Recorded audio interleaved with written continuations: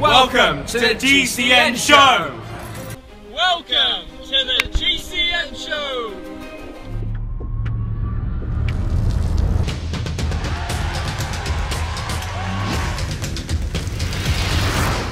Welcome to the GCN Show. We debate, is this the future of cycling? Sags in a leather jacket, Abu Dhabi Tour, cyclo-cross, and loads of other stuff. Yeah, we have got Caption of the Week, we've got Tweet of the Week, we've got Tech of the Week, we've got Bodge of the Week, which comes from a pro. It's going to be a great show.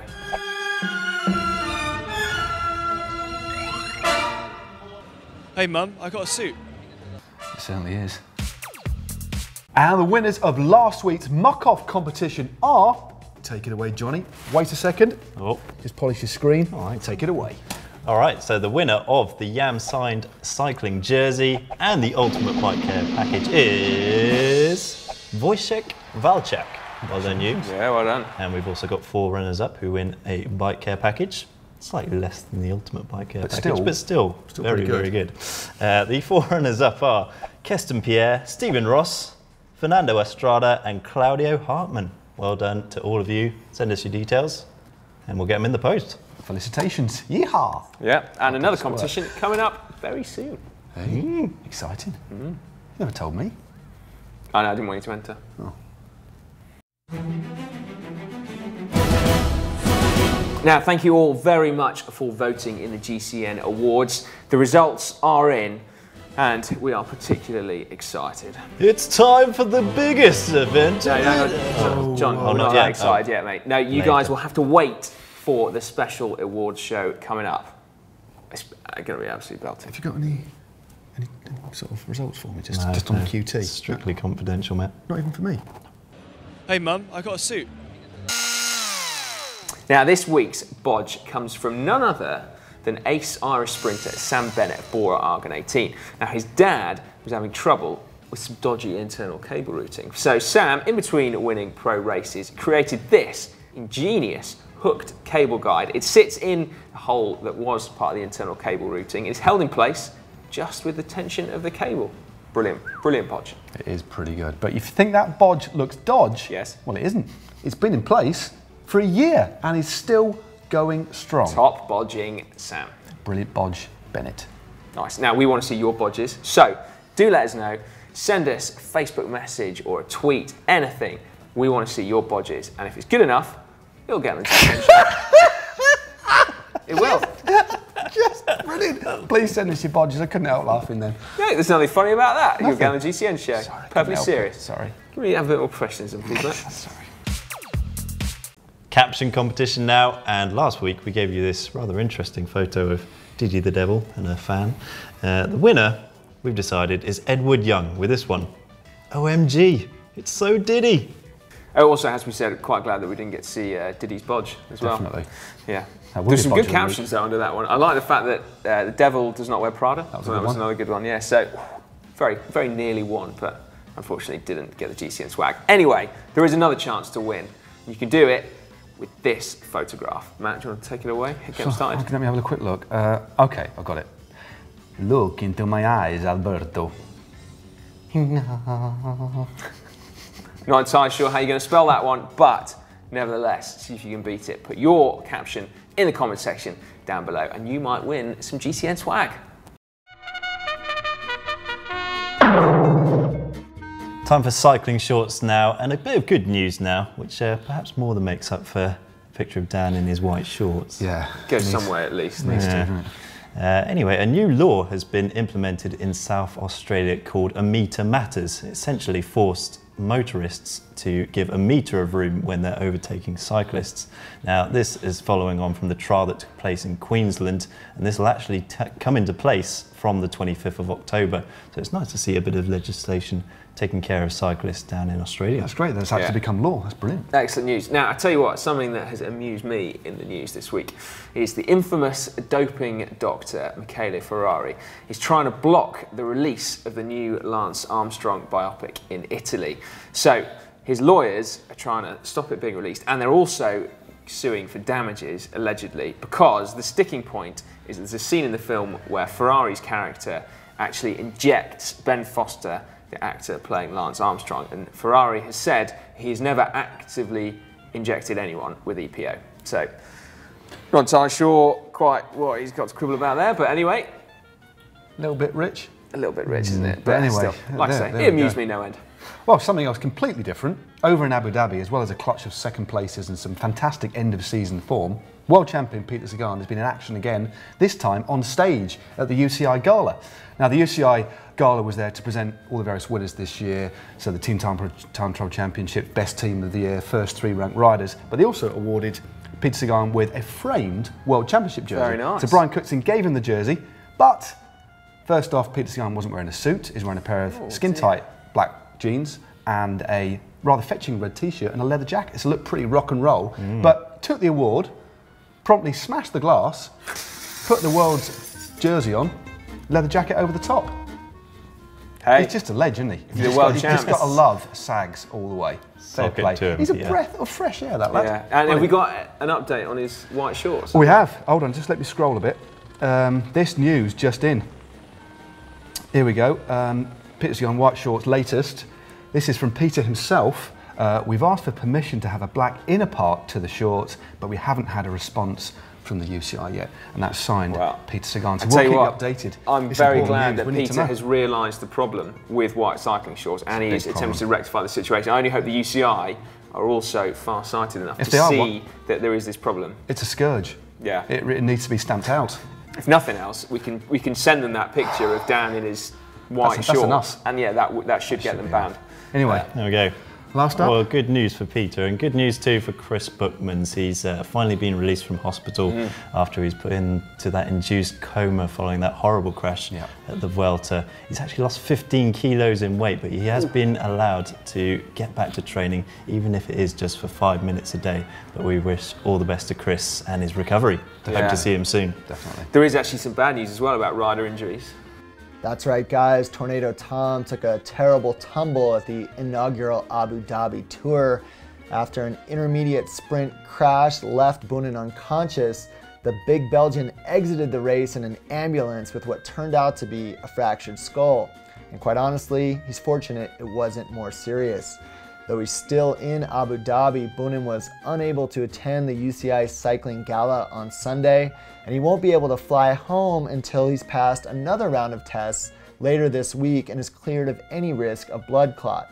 I hope That's not good, is it? But yeah, I hope that's the certainly worst be case missed. prognosis. all the best to Tommy B. Is he stuck in Abu Dhabi now then? I'm He not can't sure. fly for 2 Weeks or weeks. something, yeah. Oh, I didn't realise that. God, that's annoying. Race roundup now. First up, over to Abu Dhabi and Lasty, who's on the ground.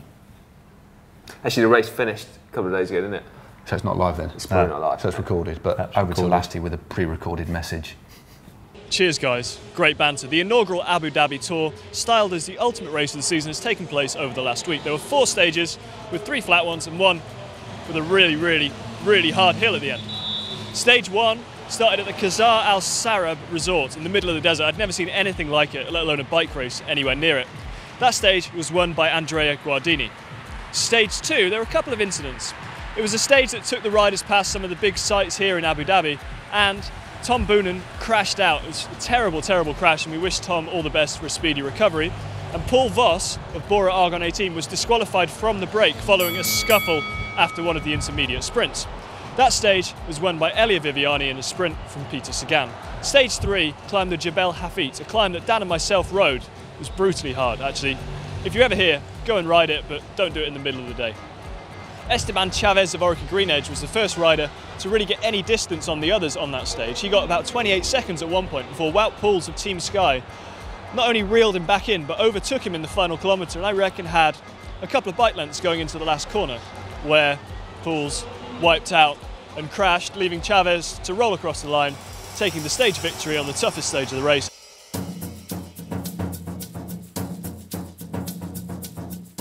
And there we have it. Elia Viviani takes the final stage of the race around the Yas Island F1 circuit ahead of Peter Sagan, and Esteban Chavez wins the overall.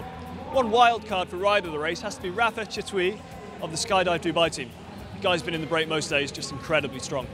Back to Europe now, and Italian Matteo Trentin outsprinted Tosh van der Sande to win Paris Tours, 20 seconds ahead of a splintered chase group. But the Belgian rider, Greg van Avermaet, had another shocking piece of luck as he punctured inside the final kilometre, having been part of that three-man escape. Yeah, bad luck for Givenet, but yeah, it was extremely bad luck, especially after his motorbike incident at San Sebastian. But it was a great race. Early on, the bunch was split. Really, high crosswinds, fast average speed, very aggressive racing. Split the bunch. 31 riders went clear very early on and were never seen again. But interestingly, as well as being crowned victor of the race, Matteo Trentin is now the fastest ever rider to win a classic because the average speed of this year's Paris Tour was an incredible 49.642 kilometres an hour. That is bonkers. And the average speed of that race for the first 3 hours was 51 k an hour before they turned into more of a crosswind. So incredible. Aerodynamics is everything, and tailwinds a little bit as well. And windiness. That's certainly punchy. Over in Italy, in the Giro dell'Emilia, Jan Bakelant's soloed to victory, continuing his good late season form. In the women's race, Elisa Longo Borghini snatched yet another win. Sonny Colbrelli. What? Yeah, and meanwhile, Sonny Colbrelli, cruelly robbed of his, almost nailed, assured victory at the World Road Race Championships recently, has at least managed to salvage something for the latter part of his season as he won the GP Bruno Beghelli. So that is great news for him because, that's just brutal otherwise, isn't it? I'm sure Dan will be pleased. The recent Abu Dhabi Tour, as well as the tours of Dubai and Oman, have got us thinking again.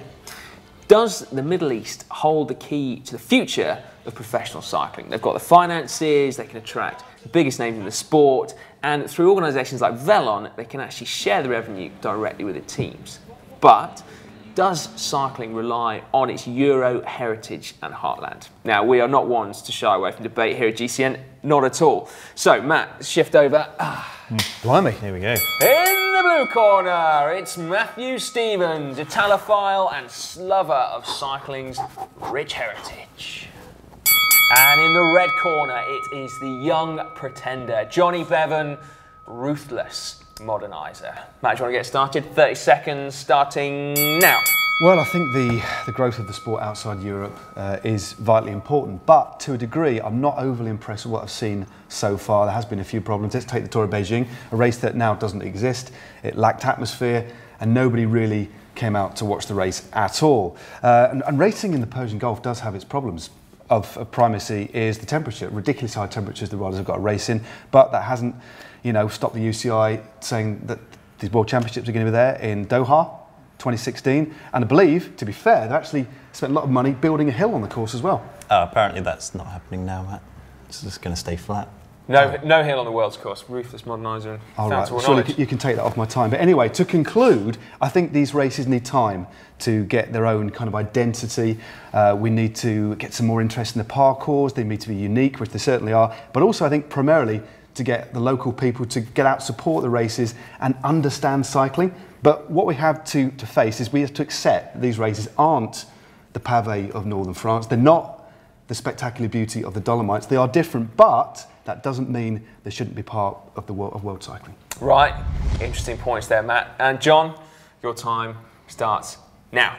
Well, I think the place for races like this lies in just the blank canvas. It gives organisers, TV companies the chance to just try new things, for example, those onboard cameras, the live onboard cameras on stage 4. You mentioned the parcours. I mean, Jebel Hafit, it's perhaps not Alpe d'Huez, but perhaps it could become in time. It certainly offered a very exciting summit finish. That was a finish. And of course, the revenue. I mean, teams going to the wall, this could really tap into some much needed revenue streams for cycling. And if we're going to keep the sport truly global, I think it's races like these that are going to keep the wheels ticking over. Oof. Finishing Nice on a pun as well. I think you might have clinched it with that, I think he Matt. threw his bike. I think he did. Now, we want to know, as always, what you guys think as well. There's some really valid points coming across there, but let us know in the comments section where you think the future of professional cycling lies.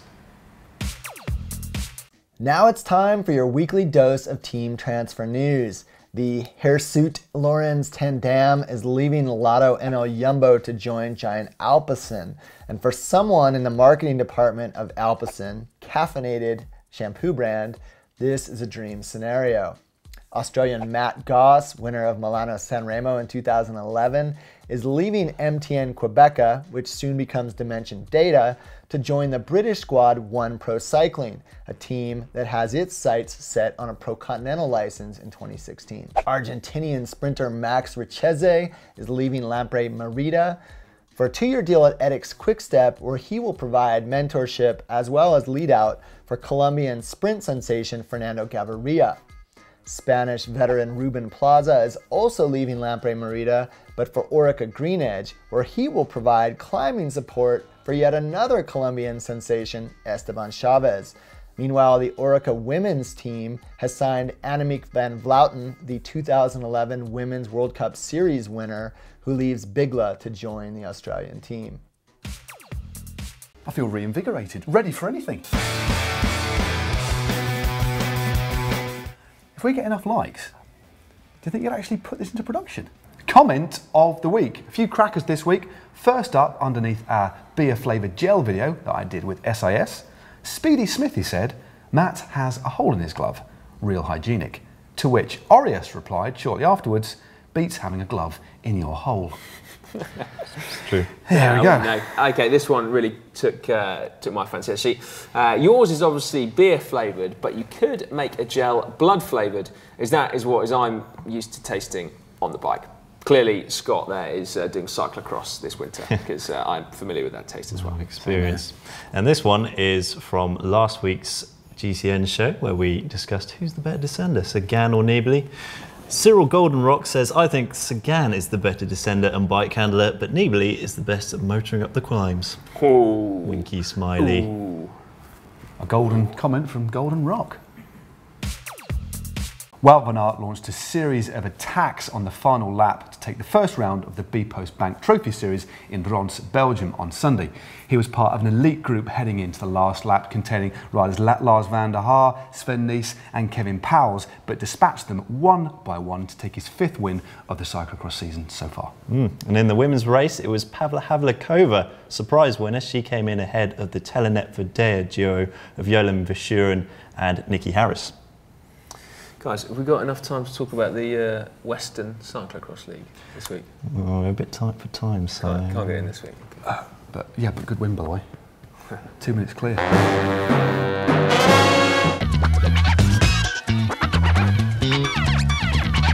Check of the week now, and you might have seen last week's video where I got to check out the new Zip 808 NSW wheelset that was launched last Wednesday. Now, essentially, they are supposedly an even faster, more stable, more versatile deep section wheel than their previous 808s. What I can say categorically is they are going to make my commute to and from work even faster, and for that, I'm particularly pleased. Or my commute, in fact. I've stuck a name sticker on both of them. I'm pretty sure they're mine now. It's my turn now. I've got a sticker on it. Look at the hand. Cheers, guys. Great banter. Sticking with Aero, Canyon have launched a new version of their Speedmax TT bike. But strictly speaking, it probably won't be that much use to most of us because it's not actually UCI legal. But that's not what they designed it for. No, if you like riding with no socks or like wearing arm warmers with sleeveless jerseys, this bike could be just for you. In fact, it won the World Ironman Championships under Jan Frodeno. Just last week, in fact. So that's a good start for them. Yeah, looking at a picture of it, it is pretty striking. It looks like something out of Batman or even Judge Dredd. Yeah, that is pretty weird.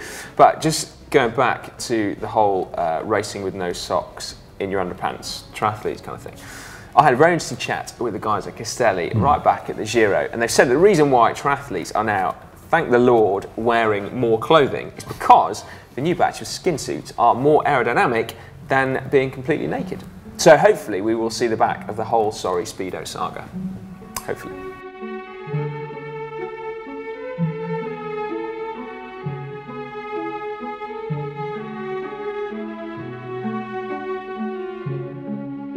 Now, before we leave tech for this week, we've got to mention Zwift. They've launched their new workout mode, which allows you to add structured intervals into your current gameplay. Now, if you've got a smart trainer, it actually triggers when those intervals come, which allow you to control your quality during those intervals. Great stuff, and Zwift will also be starting their $10 a month, no contract subscription from October the 29th. Should be good.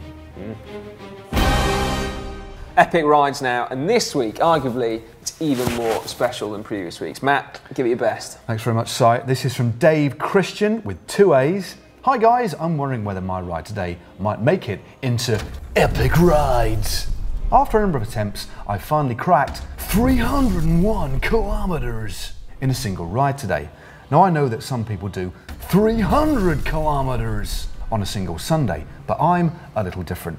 I'm battling an autoimmune disease that is destroying my hearing and balance, which started in 2011. I've got a cochlear implant in my right ear, and my left ear is slowly going, and I only have 49% balance function left. The way I see it, my illness kicks ass, so I kick my own ass back. Anyway, I hope there might be a chance I can make epic rides. Dave, you certainly have. Dave, that is an epic ride. Epic! Well, epic, Dave. Seriously, that is proper cool. He's posted some rather cool photos as well. He's got a nice bike too, by the look of it. Yes. Check that out. Nice cloud shot as well. Ooh, I love a good epic cloud Very shot. epic. Thanks, Dave. Time now for Dom's tweet of the week, and we've got a couple of crackers. Take it away, Si, for the first We have one. indeed. Dom has pulled out a belter here from Marion de Vries. She says, what happens if a group of cyclists rent bikes in London? Now, that's not any old group of cyclists. That is Marianne Vos and Lucinda Brand, among others, at the Strongher launch just the other day. And those are the Santander bikes, or Boris bikes, and they are joyriding them around a car park. There's some really good skills on display there. That as is well. crazy skills. Really good It's a going. really tight circuit, that, isn't it? This one is from Ethics Quickstep boss, Patrick Lefebvre, on board with him on his plane. Enjoying on my flight back to hashtag Brussels on the 54 wins my boys offered me. Again, most winning team at Ethics Quickstep. He's looking pretty cool there, isn't he? He's looking in business class, but Yeah. he needs Well, to... when you say his plane, is that like private plane? Has Patrick Lefebvre done that well out of, not too sure. you know, Mape and then Domo, and he's got his private plane? That'd be Certainly quite cool. got his own pillow by the looks of things. Anyway, looks pretty cool, Okay. doesn't he? Bring your own pillow. Good old Pat. Looks like a private jet. 54 wins, though. On the channel this week, on Wednesday, it's how to ride like a pro. Like a pro. There's no point in trying to ride like a pro if you haven't worked on your victory salute. It's an essential part of the pro package and increasingly important in the cultivation of a pro's image. Do I get it? No. Contador had an agency in to work on his, but the same couldn't be said for Rowan Dennis. Work on a strategy, practice it out on the road. It doesn't need to be the Via Roma. Dan's had his kept secret for years. On Thursday, it's the top 10 riders to follow on Instagram. On Friday, we look at how plotting the route of your next Sportivo race on your Garmin can help improve your performance. Elevation page on your Garmin will allow you to see roughly where you are on each of the climbs that you've got on your route. So you can set the axis to a scale that's going to be suitable for the length and gradients of the climbs that you've got to deal with. Then as you're riding along, you'll simply be able to watch yourself from the screen and see how close you are to the top. Yeah, once again, it will better enable you to measure your effort on the steeper climbs. So, if you're feeling ready to attack and super strong, you can save it until the steepest part of the climb. And on Saturday, we've got Esteban Chavez's Pro Bike winner at the Abu Dhabi Tour. Well remembered.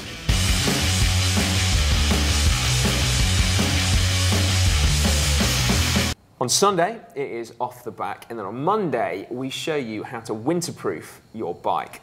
And then Tuesday... Welcome to the GCN Show. Aloha, welcome to the GCN Show. Remember, if you want to introduce the GCN Show, then all you've got to do is submit your video introductions with the hashtag WelcomeGCN. And talking of hashtags, hashtag Ride Smart. Over the next few weeks, we'll be releasing a series of videos that we made in conjunction with British Cycling called Ride Smart, aimed primarily at entry-level cyclists. So if you've got mates, friends who are new to the sport, definitely worth sharing those videos with them. Yeah, hashtag Ride Smart. But from hashtags to extreme corner. Now, of course, you are well aware that it's the Red Bull Rampage this weekend. Rampage. Rampage, that's the one. So, we thought we would whet your appetites with a little compilation of some Red Bull Rampage action from last year. Sit back, strap yourself in, here we go.